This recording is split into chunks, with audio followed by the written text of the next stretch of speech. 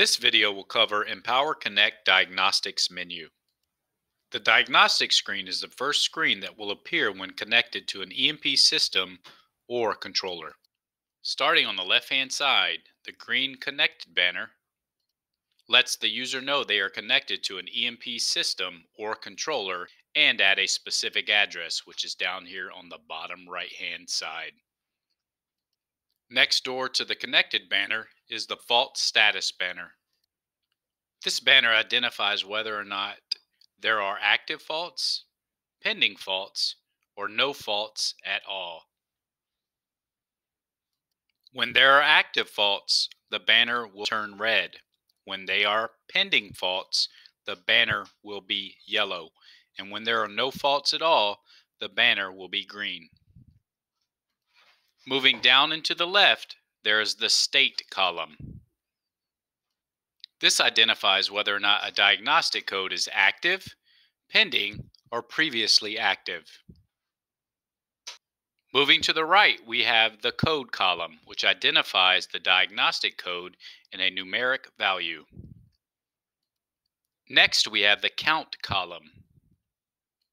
This identifies how many times a diagnostic code has occurred. Finally, we have the Fault description. This gives a description of the diagnostic code.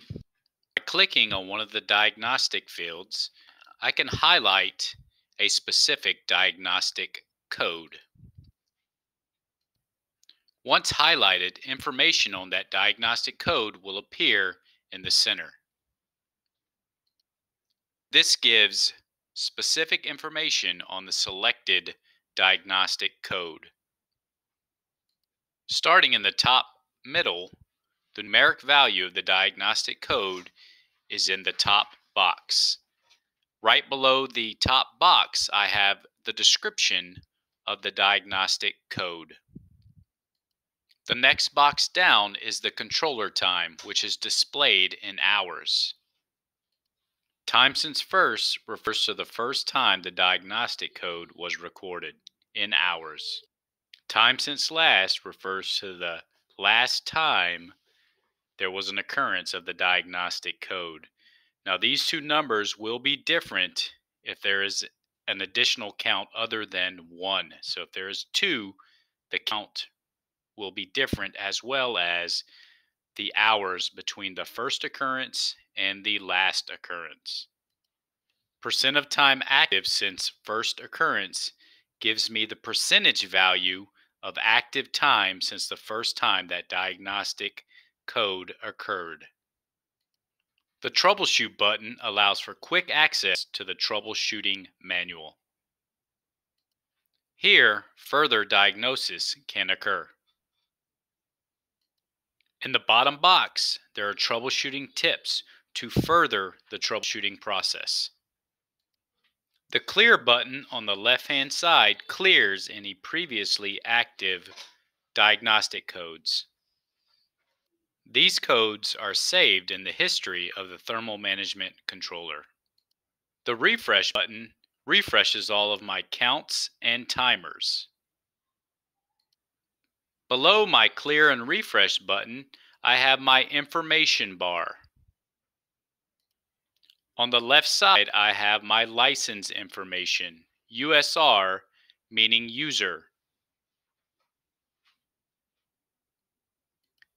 Next, the control platform is displayed.